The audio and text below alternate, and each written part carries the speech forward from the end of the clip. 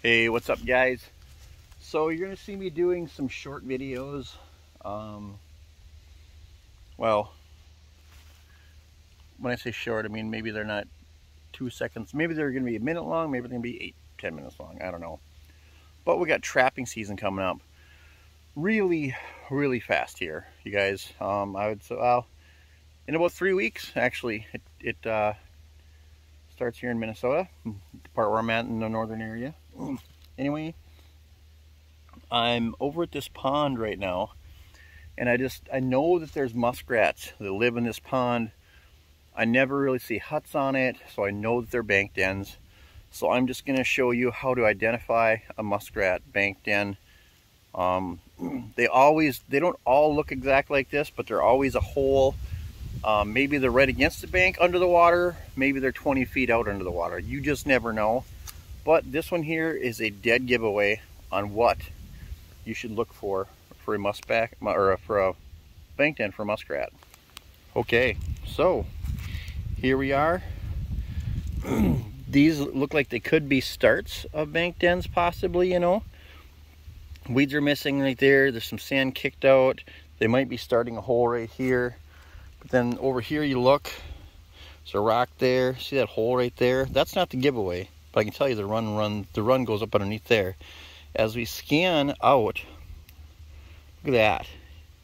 That right there, you guys, is a absolute 110 million% dead giveaway. That is a extremely highly used muskrat run, and that like stirred up mud there is just from the muskrats using it in and out. You know, it just doesn't totally settle before they come in and out again.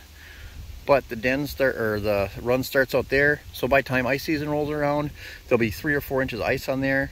A guy could easily set 3 or 4 110 conibears in this run right here, you know, and take rats. You might take 1 rat, you might take 20 rats, depending on how many you want to take out of your area. Maybe they're a nuisance, maybe you're trapping for a township or a golf course or whatever. This particular lake I'm on right here, they do have cattle and stuff along this side of the lake, so these muskrats can come up here, put a hole in the shoreline up there, you know, where their den collapses, cows, horses, whatever, break a leg, bad stuff. That's the biggest complaint I ever see with muskrats, is the fact that horses and stuff fall into their runs and break their legs all the time. So that's a dead giveaway right there. Here's another one here. I would say that they're just starting, possibly. Now, by the way, you guys might not know this, but the water level on this pond is down so far. I'm like right where I'm standing is water. Like on a normal year, all this way like up past these rocks here, water. You can see right here, there's a muskrat den. This one isn't, you know, being used quite as much anymore. It's really wide. It almost looked like something else was living there at some point. But then right up here, whoops, I'll get that out of your way. Right up there under the log is the hole that's going up underneath there.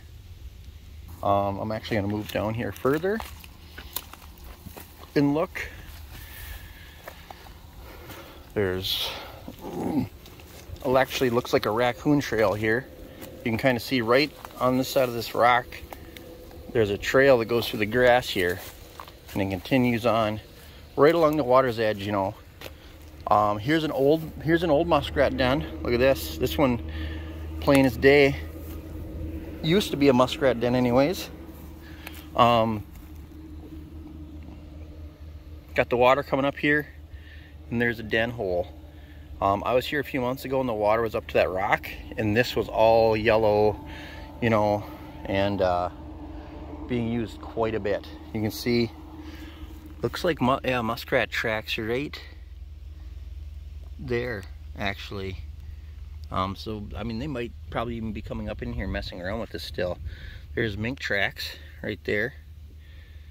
Mink tracks. Oh my god, look at all the stickers I got on me by walking along this darn thing. Oh yeah. So there's one down there. Okay. My buddy Eric said there's one down there. We're gonna go check that one out here quick. Yeah, definitely there's a run coming under these trees here, going up under the rocks here.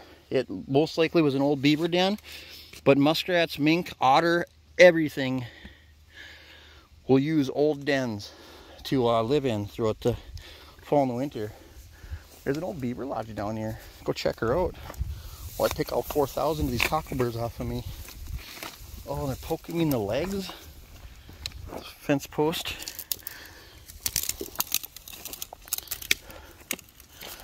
Oh yeah. Old beaver lodge here, you guys, too. I don't see a whole lot. Well, I shouldn't say that. I mean, down there it's kind of creamy colored. The muskrats might be using this as well. But we're gonna pick these off my legs and just continue on down here a little bit. See if we can find anything else that looks muskratty. Looks scratty. This pond is full of minnows, and I know at one point it was deep enough to sustain fish. There's an old beaver run right there.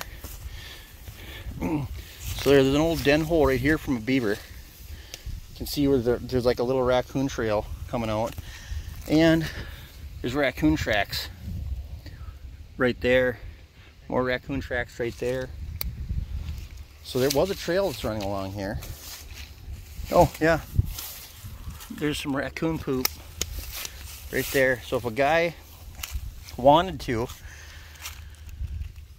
this would be an ideal spot. Come over here, put a pocket set here, just put down some coon cuffs along here, and you guys would, or a guy could hammer some raccoons. Oh yeah, dead mouse right there. But I'm not zooming too much on it. Might get my video pulled from YouTube for violence or something. Continue on the way down here. There's gotta be some more muskrat runs along here somewhere. I think I just stepped in one actually. Gosh, there's some, almost looks like mud from a beaver right here too. Oh, here we go. Doesn't smell like castor though. Oh yeah. You see the hole in? Sure. Oh run? yeah. There you go. Yep, there's another run right there, you guys. You can see it's all milky colored there. Comes right up under here. You can see it's kind of collapsed right there. You can even see where, like right here, look at this, all the muskrats and stuff that have been even coming over this. They'll climb over and sit here, eat, do whatever they want to do. Yeah. So lakes like this, just any lake you can get permission to trap, or if it's public, walk along these shorelines, you guys. This is like a mecca of fur. I know you catch mink, muskrats for sure, and raccoons, and possibly beaver. I don't see any fresh beaver chewings along here, but it's definitely a possibility. Another spot, another like really good area to find them is like you got this tree right here, tall bank, got this tree right here. All the traffic from all these critters, you know, well, the mink and the raccoons anyway, are going to be directed right under this tree somewhere. Be a really good spot for like a blind set. Like down here, you could you know, put a rock or a tree branch and just put a trap under the edge of the water. A lot of those raccoons and mink will just go right around that, right along the trap into the water. All right, you guys see that? Dead giveaway on a bomb rat run, you guys. Another bomb rat run right there. We're gonna go down, we're actually gonna go down and look at that one closely. Right there, dead giveaway.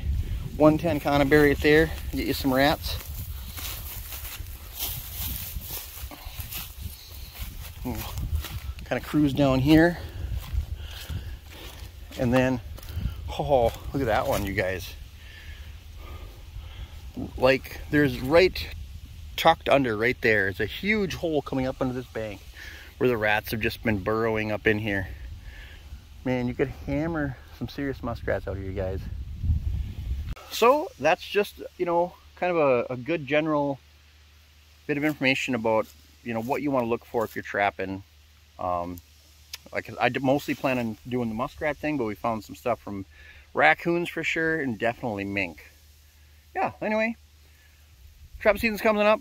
It's coming up. I'm gonna do some stuff on beaver too. You know, guys, I love beaver trapping. The water's really low around here. They're really starting to work. I'm gonna go around and find some beaver lives. I'm gonna trap this winter and show you some footage of those.